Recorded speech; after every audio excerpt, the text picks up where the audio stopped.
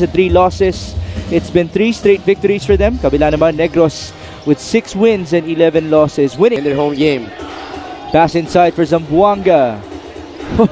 That ball rolls in. CL injury. Step back. Manzo, 2-pointer. Nice shot. You know, that is shooting the stop and pop and that 3-point the extension of his game. But he also stopping and slowing things down. He goes to his college teammate, Pio Longa from downtown. Pio Longa would always be a shooter. To Bernie Bregondo. And then another assist at that to his, as you mentioned, friend and teammate, Pio Longa. Sabi nga ni Jun, it's a shame that we're in Mpbl. Now, he tries to score, and he does. Defense too. You know, this guy never changes as long as he gets the victory. And he is blessed to be making those threes. Parang matutuloy pa nga yung 6-3. Our score, Judel Fuentes. Tough pass, turnover. One guy ahead. Pastas on the escape. 2 points. You know, those are another turnover here. Manzo, numbers, good feed. Nice play by Jun Manzo. You know, Jun Manzo now has 2 points, 2 rebounds, and 3 assists as Judel Fuentes converts from downtown. So turnover.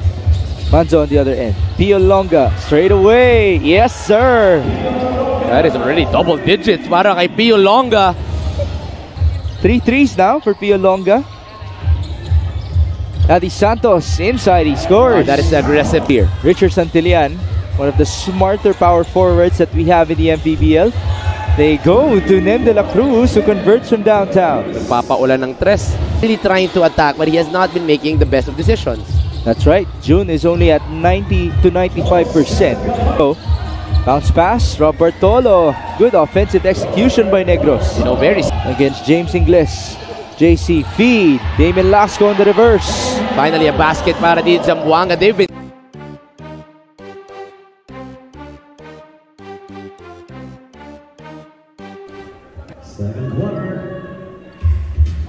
We're back inside the Star Arena, and Adi Santos will give it up to Japs Bautista.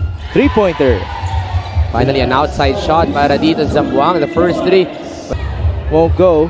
Rebound Negros. Good cut. Good feed as well. That's good. It's going to be interesting as to whether or not they will be put together by Coach Vic. But right now, they give up a basket and a foul. Tama natin. Bartolo is running. And then the other guys are running. And then that will be a foul on my kids. Just too late on the contest. Was Dexter driving right, step back, signature, Judel Fuentes. That is the Judel. Santillan, bounce pass. And that's system sa kanilang mga bigs. This is a good play against the #1 fast-breaking team in the Mpbl. They swing it over. Dexter Marquez, 3-pointer. Tough shot, no good. Good rebound. Recovery for Marquez. Na ang Zamboanga. So here again, that good defense by Milano. But he knows that Milano is not 100%. So as soon as Grimaldo got that offensive rebound. Fuentes on the run, layup. Yes. No help side. Game 32-31. Under 80 seconds. Good block by Grimaldo. And here is an escape. He is cleared for takeoff. Defense to offense para dito kay Grimaldo. Kontra sa 14 ng Negros. Now Zamboanga has the lead. Jason Milano, 3-pointer. He was wide open. Better defense by Negros. Cantalao is blocked. What a sequence for Jason Grimaldo. Once again, that shot, kita mo, nakatalikod pa si Grimaldo. Oops, may bola and still able to recover and get that block. That's 4 blocks for Grimaldo through that slam. 35-33 is the score now. With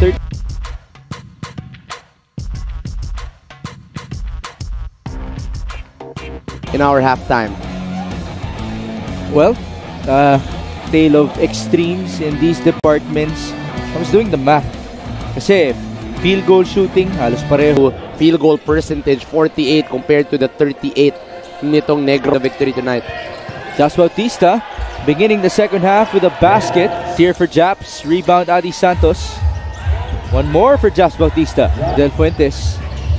This actually matches the biggest lead of the game for Zamboanga. Now this is just not usual in basketball. Jason Milano, top of the key. That's a 3. Already 2 threes para dito kay Jason Milano. 39-38, Japs Bautista down the middle. Hook shot, he gets the bounce. At may foul pa sa loob. It's gonna be a push on Adi Santos.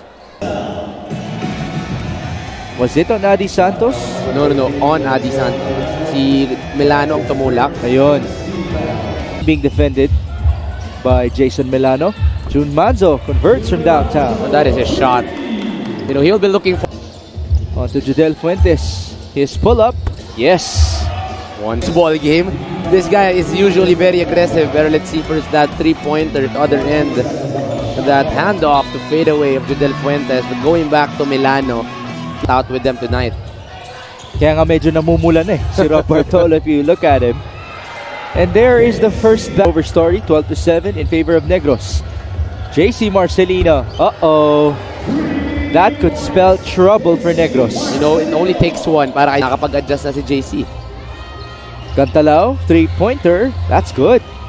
This is gonna be a shooting 5 para sa Negros. Cantalao, the halftime, you show him shoot buckets. Matagal yung lull natin. At nagpainit talaga itong si Albo. So let's hope for the best for Richard Albo. We continue. JC to Judel. That's a good-looking fast break. Numbers para sa Negros, but they find the space enough for Judel Fuentes to get that jumper and eventually naan ang loob and he has to take it if it's open. Turnover on the other end. Forward pass. Good recognition by Santillan. 2 easy points for Cantalao. Jun Manzo asking for that screen. Splitting the defense. Signature Jun Manzo. And then that splitting the D help side by Grimaldo. Classic Jun Manzo. Just like that, 2-possession lead na lang po itong Zamboanga. Making sure he is ready for a pull-out from the bench. But today, he is down again. And same knee, tama kayo. Pero sabi niya, kaya ko to, mawala ng lahat, wag lang ang kumpiyansa ko. Migs. That is a mindset. That is such a mindset. I can only feel for Rich. But he has that kind of a mindset. Even if he's down, he's still down. You know, emotionally, talagang natatakot siya. It ends up with Tancinco. 8 on the shot clock and Tosi is fouled. Lalagay siya ngayon dito sa dos. And they're gonna put JV as a tall guard. Jun Manzo, we know.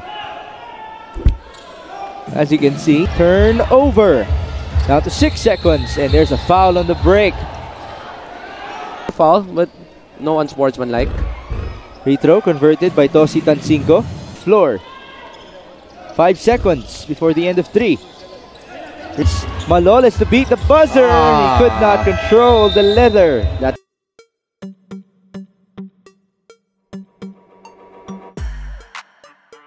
Right now, we are in the Star Arena in Baliwag, Bulacan for Negros. And probably thinking too much, masyadong gigil, masyadong nagmamadali. By in the 4th frame, JV back at it. His leaner is good. At help from Brigondo, so that open space will be too much for JV Marcelino to. Forward he goes to Pio Longa. Good shot. Yes. Finally, another bucket for Pio Longa. The second and the third quarter game ni Joseph Gabani. Take a look at that three-pointer by Pio Longa, who long. Rebound Longa. Could not control it though.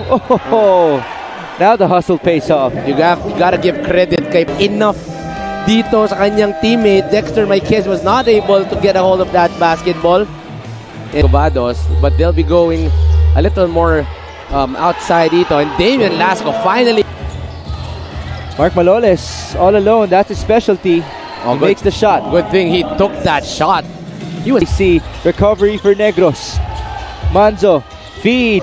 Regondo basket and one. That is a beautiful assist coming from Jun Manzo. Basketball. Looking at Pio. Up sa kabila pala.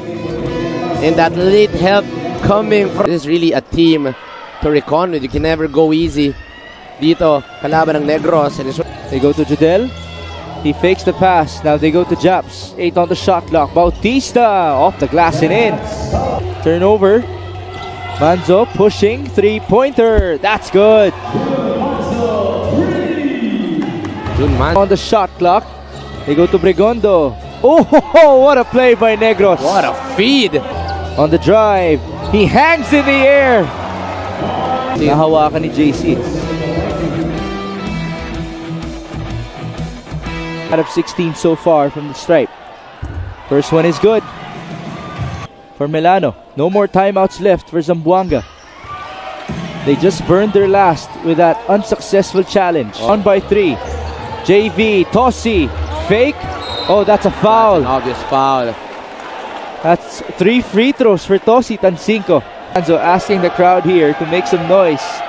First one is good. Tossi looking for overtime here in Bulacan. Second free throw. Oh! 50% from the stripe so far. That's good.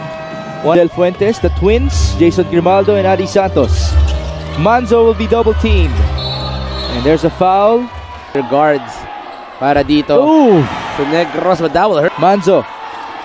Second free throw. Wala pa rin. Rebound JV. Oh, inside they go. What a play. Now JC went down hard. Remember that. JC's first free throw is good. We're tied at 71. Marcelino, second free throw is good. And now Negros. They go to Milano against Adi Santos. Milano for the win. Almost made it. Zamboanga survives in Bulacan. That was basketball. But that could have been even a double dribble. Good help. Clean defense. Triple team. Not going to be a clean win para dito Zamboanga. But they escaped a wild game.